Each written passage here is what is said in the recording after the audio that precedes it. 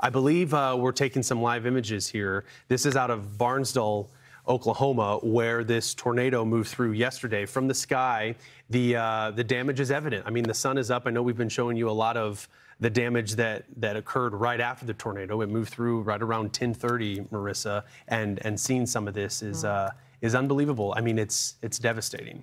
It's, yeah, so I believe this is our affiliate out of Tulsa, right, our Fox affiliate. KWTV, looks like they're flying overhead. And in a community of 1,000 people, we know that the tornado went through really into the neighborhood. And you can see trees that are debarked, I'm assuming. They look pretty pitiful at this point. We're in spring, no leaves on them. You also have what I'm assuming were once homes that are level to the ground, debris scattered everywhere. You can see some of the framework there of some of these other homes. And you can see also the direction of the trees as they're kind of pushed over a little bit.